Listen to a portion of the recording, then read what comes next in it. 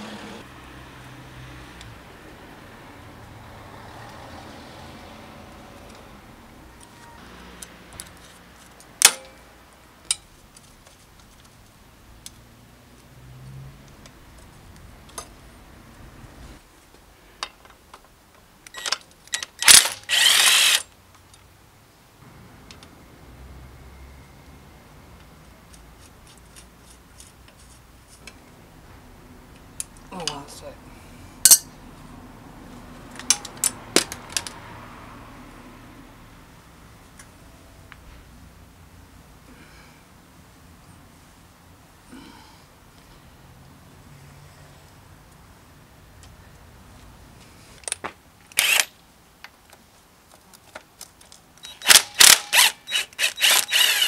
Here.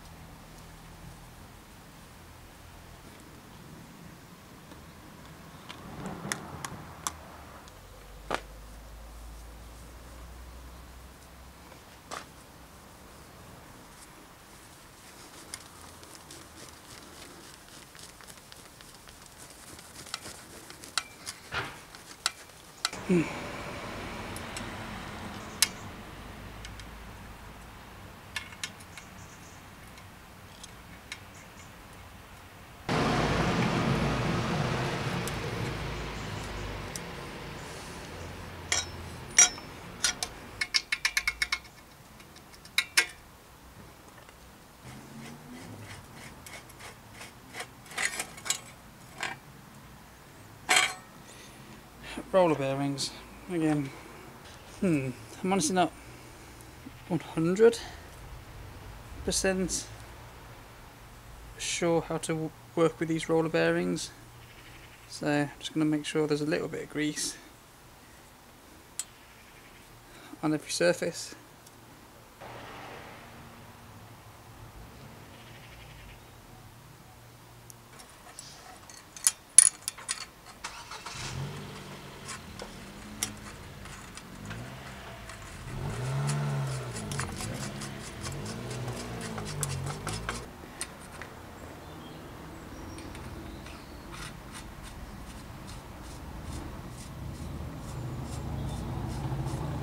First change is going from that 155, 150-ish, I guess, mil monster to something a little bit more comfortable, to this Zoom competition at 120 mil, which should be a bit more comfortable for me, and I guess if you want to go that way, it also matches the bars. And it's also the stem that the KHS team uses.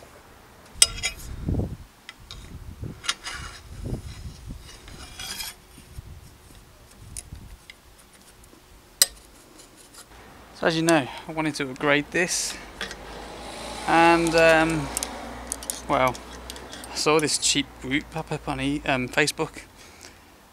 XTR M950 V-brakes 3x9, and at the price it was, I couldn't really turn it down.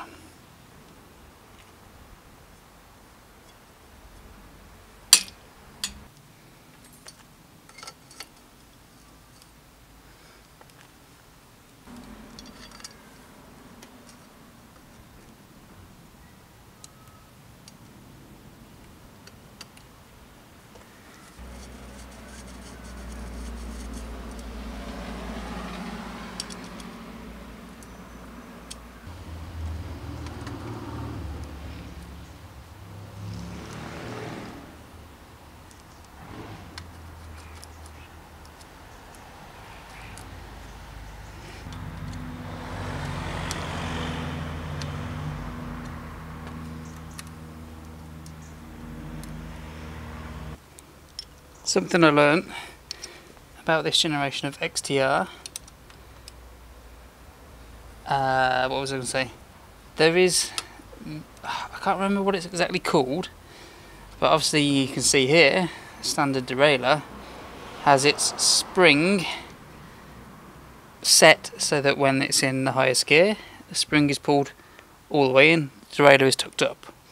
There is also a version which works in reverse, so the spring is almost set, well it is set in reverse, so it's, when it's tight, I guess, its default position is the lowest gear. Actually I got one here, so that's this one. This one is in its default position. It's the 951, whereas this 950, its default position is like that.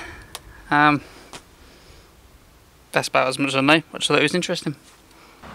And what I'm going to have to do with this is add one of these sort of like little problem solver pulleys, although this one's a Jtek one.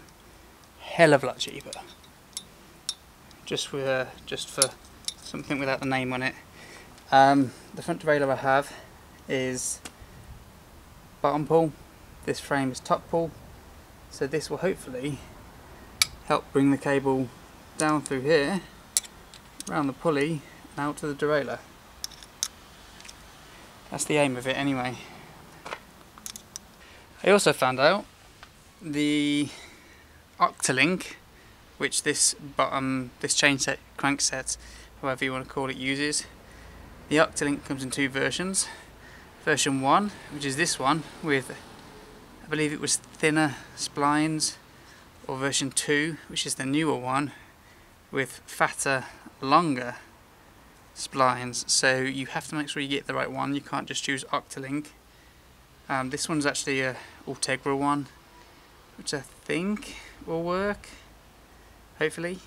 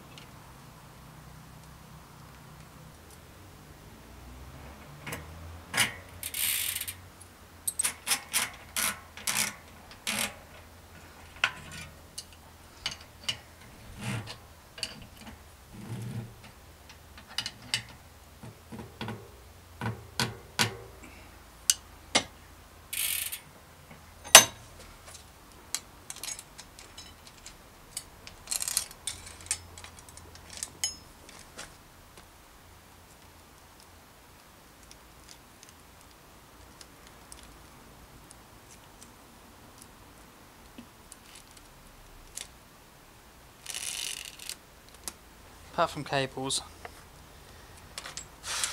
it's about the last thing.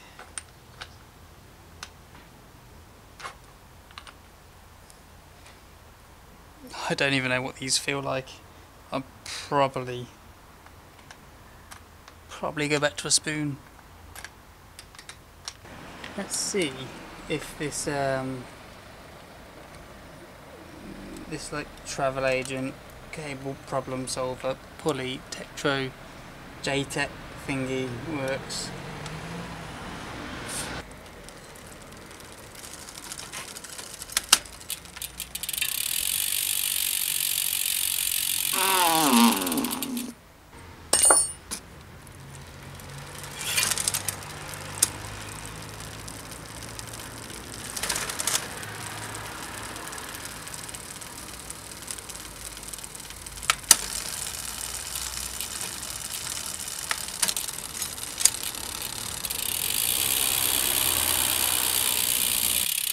So it could be that this bottom bracket is slightly too long.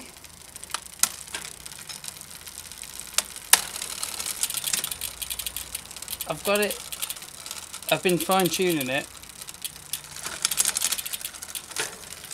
and I can just about get it. It is messy though.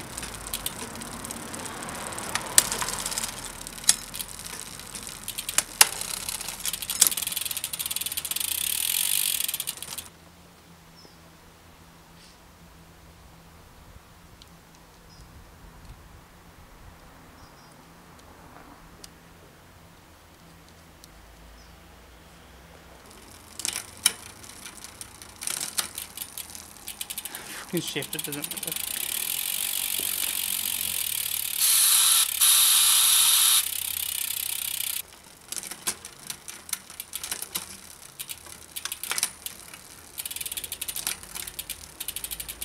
There we go, now it does.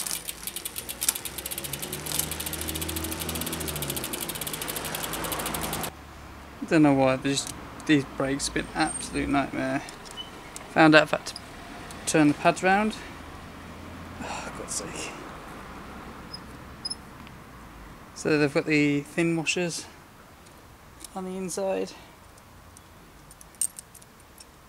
It's about the only way that I can do it, with the pads touching the rim right.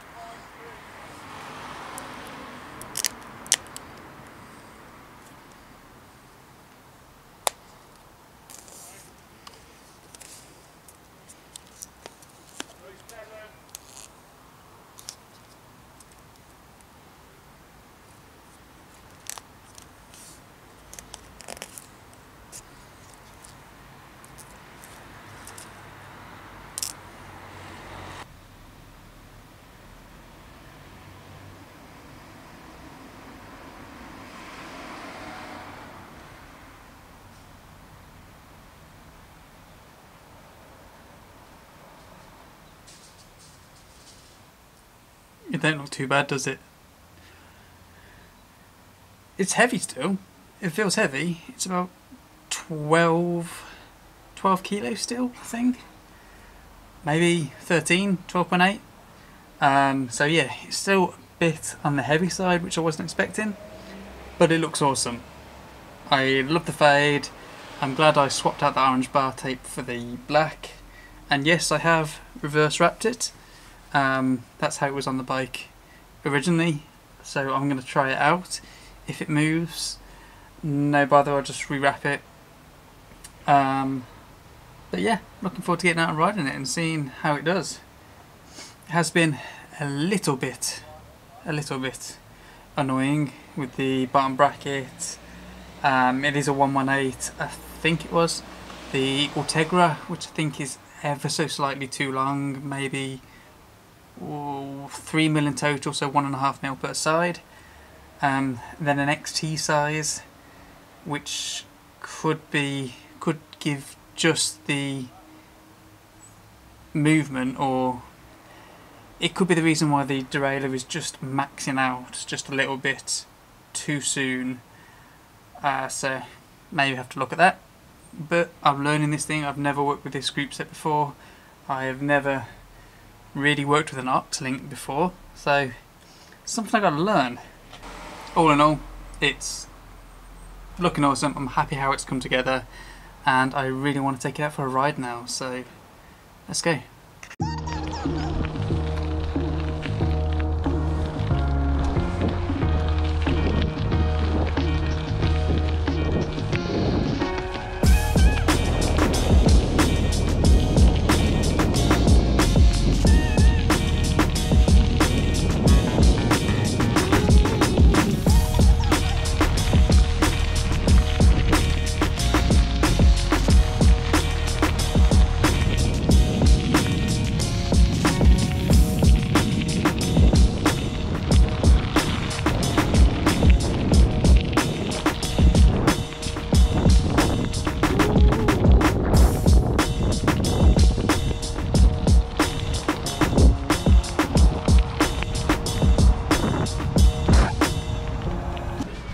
Hello, baby.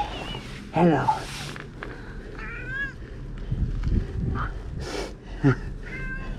Meow, meow.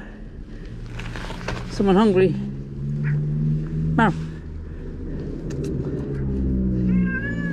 Come here. Now I've got to be honest. This build didn't go quite as smooth as I thought. It looks amazing. I love how the colours have come up. The fluoro on the front, mixed with, you know, this light blue, the silver, yeah, with the light dancing over it at the moment.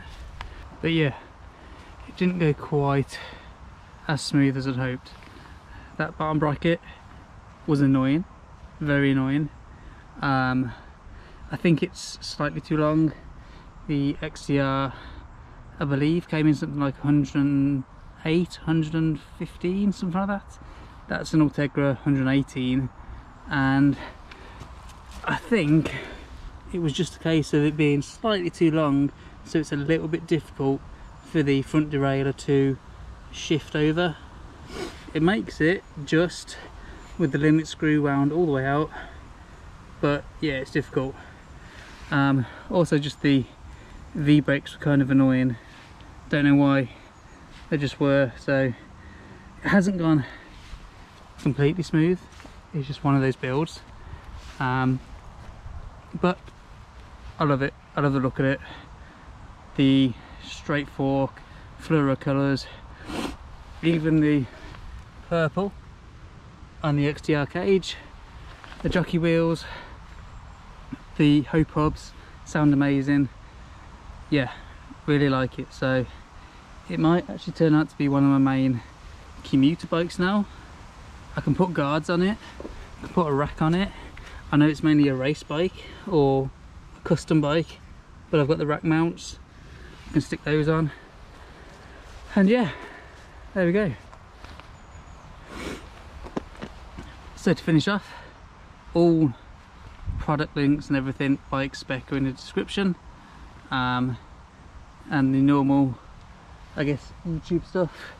Like, comment, share, subscribe, and all that jazz. And if you want to see more builds, stick around, because I'll see you in the next one. So I thought I'd just include this bonus clip from a previous ride. This one made me laugh. It's a narrow section of the canal. There is nowhere to pass, so I stop here until the two ladies in front with the dogs get a bit further up. I don't have a bell, but I'll ask politely to get past, and yeah, hear the response.